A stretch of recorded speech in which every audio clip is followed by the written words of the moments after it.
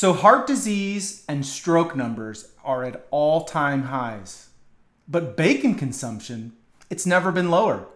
How does that work?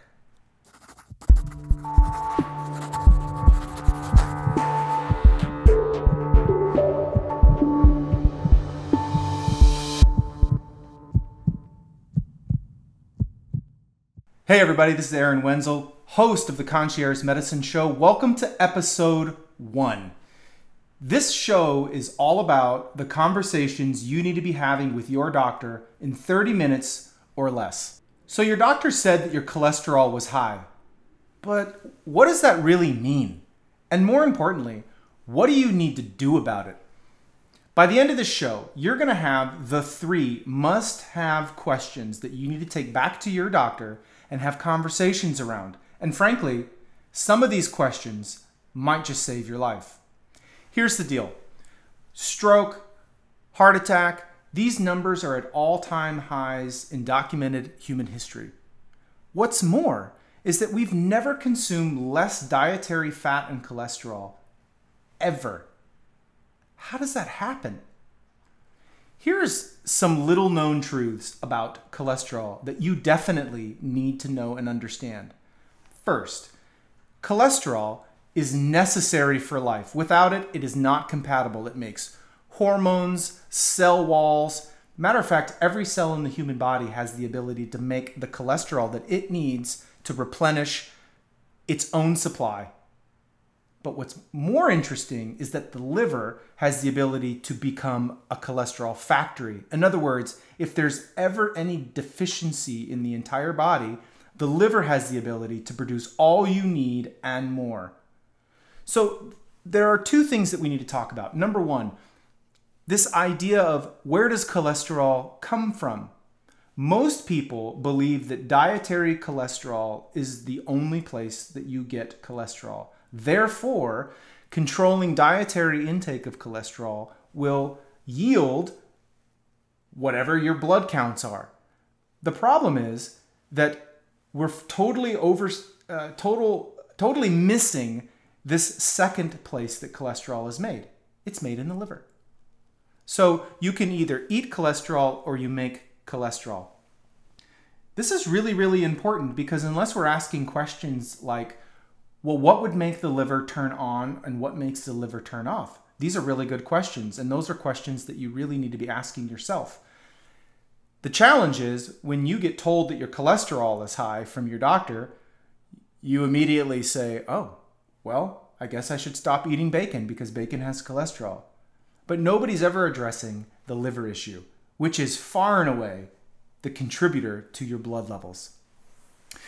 The second contributing factor to this cholesterol myth is this lie that we have been told for the past 35 years that there is direct correlation between dietary fat and cholesterol intake and actually being fat and having high cholesterol. It's just not the case. There are other variables at play that you need to understand that are affecting your cholesterol levels, and therefore we need to have conversations about this. So the first question that you need to be able to take to your doctor is, you got to know your numbers, right? So your doctor says your cholesterol is high. Okay, what are my numbers? As you may know, the total cholesterol is a number somewhere between 150 and it can go really, really high. And for most physicians, they'll say if your cholesterol is above 200, you need to try diet and exercise for 6 months. If not, we're going to put you on a statin. But knowing your total cholesterol is literally, like they say, knowing enough to be dangerous, because it actually doesn't tell you anything about what is making up that number. And we really have to understand that total cholesterol represents a whole number of the parts. And what are these parts? Number 1 is something called HDL. H for high. You want this high cholesterol, this HDL as high as possible. I had a private client just last week who had a total cholesterol of 216 and was told that she needed to be on a statin for the past couple of years. When I looked at her HDL, it was 80, which for those of you who don't know these numbers, this is about 2 to 3 times what the average HDL level is for a woman of her age. And that high HDL was the sole contributing factor to her high total. Her bad cholesterol was actually in the tank. She doesn't have any more risk of heart disease than, I don't know, but she's not going to get heart disease because her HDL is so high. You've got to know your HDL. HDL is your good cholesterol. It is directly linked to high levels of HDL are directly correlated with low risk of heart disease. If you've got a low HDL, you're in real trouble. I don't care how low your total cholesterol is. If your HDL is low, you're going to be in trouble. So you got to know what your HDL levels. For men and women, you really want this above 50. The higher, the better, but you've got to get it above 50. And if you're not having conversations with your physician about where is my HDL in relation to a minimum of 50 and what can I be doing to get this raised, we're really missing the mark. So HDL. The second thing we need to look at is triglycerides. The triglycerides are fatty sugars, which again, like HDL, are the only thing amongst your total cholesterol panel that actually have any real value. In other words, with certain numbers, we know what to do. If your triglycerides are high, you are a heart attack waiting to happen. Ideally, we like them under 150. My private clients, I really work very hard to get them under 100. Not just because it makes me feel good, but because these numbers matter. Now, if you happen to be somebody who has a low HDL, remember, we want that as high as possible. This is a heart disease risk. And if you have a high triglyceride, which again is another heart disease risk, this ratio of HDL to triglycerides is probably one of the most important ratios that you will ever come across that you don't know about. You have got to have this conversation with your doc. You've got to know what your ratio is from HDL to triglycerides. Actually, I should say triglycerides to HDL. And if that ratio of triglycerides to HDL is 5 or greater, you are in harm's way. You are knocking on the door of a condition that we're calling metabolic syndrome, which I'll dive into another show. But heart disease, diabetes, stroke, these are all the things that you don't want. But when that triglyceride to HDL ratio gets above 5, it's a big problem. And I don't care what your total cholesterol is. This is a big deal. The last thing within your cholesterol that you've got to know is your LDL. L, we like as low as possible. This is the cholesterol that's directly correlated with plaques, the things that rupture and break off into your heart and give you a heart attack, or break off into your brain and give you a stroke. But that's not enough either.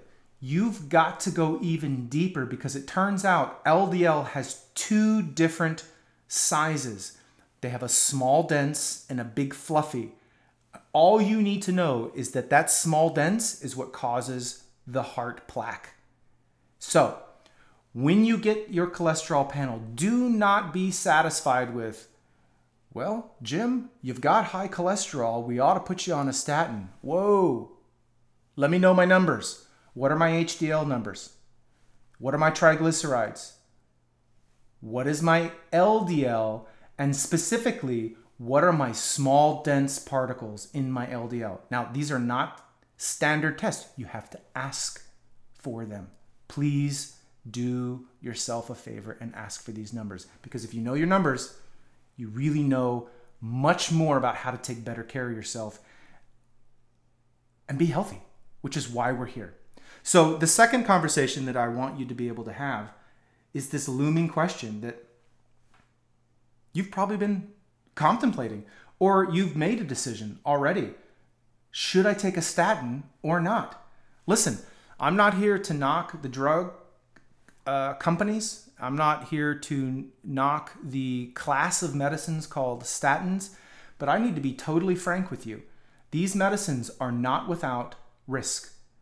Truth is, every medicine has a risk, and you've got to make a decision whether the benefits outweigh the risk.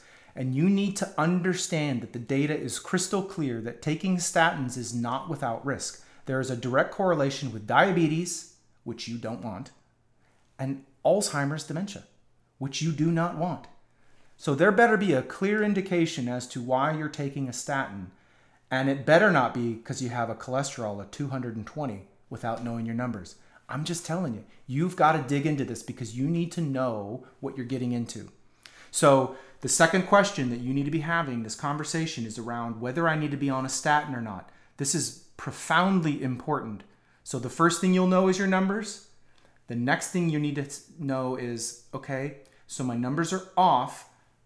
Do I need a statin? And that's the conversation you need to have with your doc. The last conversation I really want you to have with your doc is around this idea of dietary cholesterol versus what you make, and how those two things really affect your overall cholesterol levels. And I'm here to tell you that we could talk about this for a long time, but I'm valuing your time. I'm trying to get you in and out of the show as quick as possible with the most important points.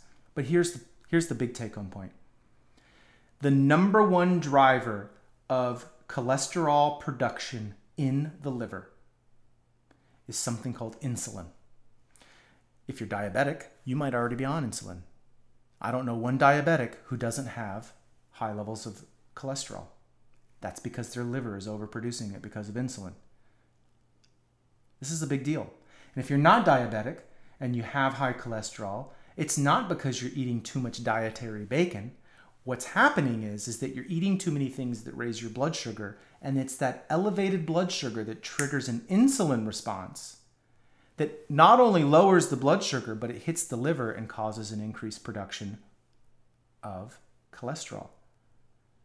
So when you're eating a plate of biscuits and bacon, it is definitely affecting your cholesterol, but it's not the bacon, it's the biscuits. We have a biscuit problem, not a bacon problem. This is the answer to the first question I asked. How is it that we could be eating less dietary cholesterol than we ever have in human history, but yet our numbers are through the roof of both stroke and heart disease?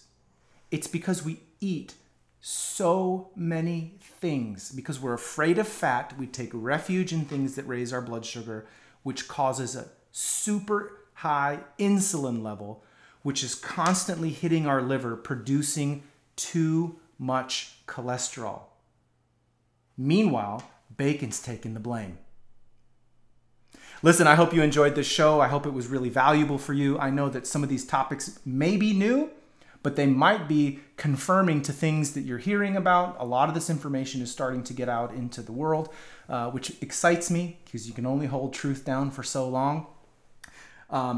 Please leave your comments in the notes, in the comments section. Please let us know if you liked it. If there's any other topics that you would like to have discussions around or you'd like to hear more about. If you haven't already, please subscribe to our show.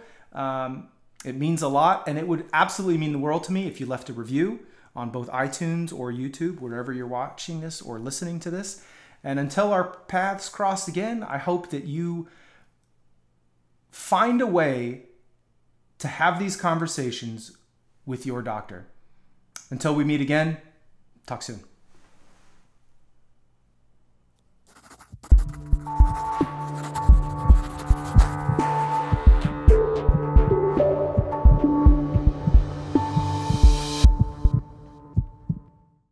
Hey everybody, thanks again for watching the show. I'm sure it goes without saying, but I feel compelled to share with you. Obviously, I want to help as many people as possible.